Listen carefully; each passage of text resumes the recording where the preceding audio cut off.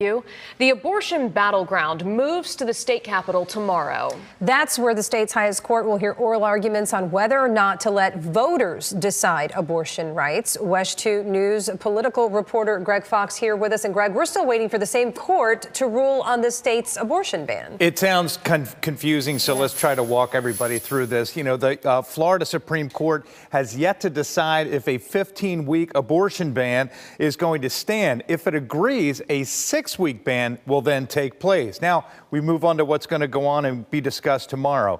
If given the chance in November, voters, not politicians, would have the power to guarantee abortion rights. You are a Florida voter, right? Funded largely by Planned Parenthood and the American Civil Liberties Union, the $15 million campaign to enshrine abortion rights in the state constitution has amassed 1.5 million signatures in support. In November, Attorney General Ashley Moody formally rejected it, calling the language misleading. Let's look at the amendment to limit government interference with abortion, which is sponsored by the committee Floridians Protecting Freedom.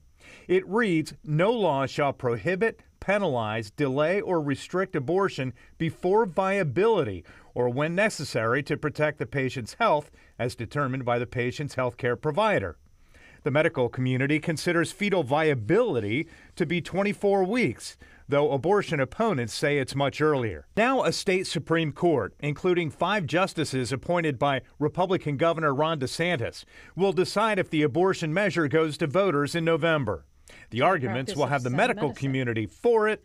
Our patients should get their medical advice from their doctors, not from politicians and judges. Pro-life groups against it. The Florida Constitution requires 2 things. A ballot initiative cannot be misleading and it cannot cover more than one subject. This one clearly fails both. Lawmakers we talked with weighed in. I'm personally pro-life, but at the same time, this is a very controversial issue. If 60% of the people plus one decide that we should outlaw it, then we got to listen to the people that elected us. Our neighbors did the work. They signed petitions. I signed mine, and we deserve to vote on this issue. Nothing else is acceptable.